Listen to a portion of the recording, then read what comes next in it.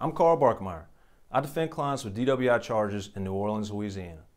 If you or someone you know has been arrested for DWI, I may be able to help.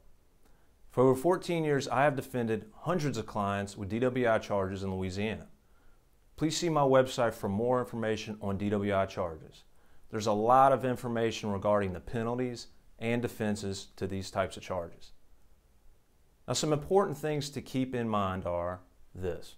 First, you have only 30 days from the date of arrest to request an administrative hearing to fight the proposed suspension of your driving privileges in Louisiana.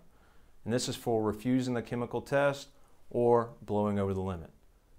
This is a service we provide to our clients if we're hired soon enough. And second, DWI charges are expensive, so get your money together and get prepared. There are a lot of costs involved, such as court fines, prosecutor fees, classes, ignition interlock device, etc. These costs add up over time.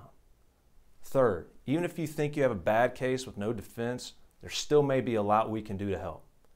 DWIs include many consequences on your driving privileges and criminal record.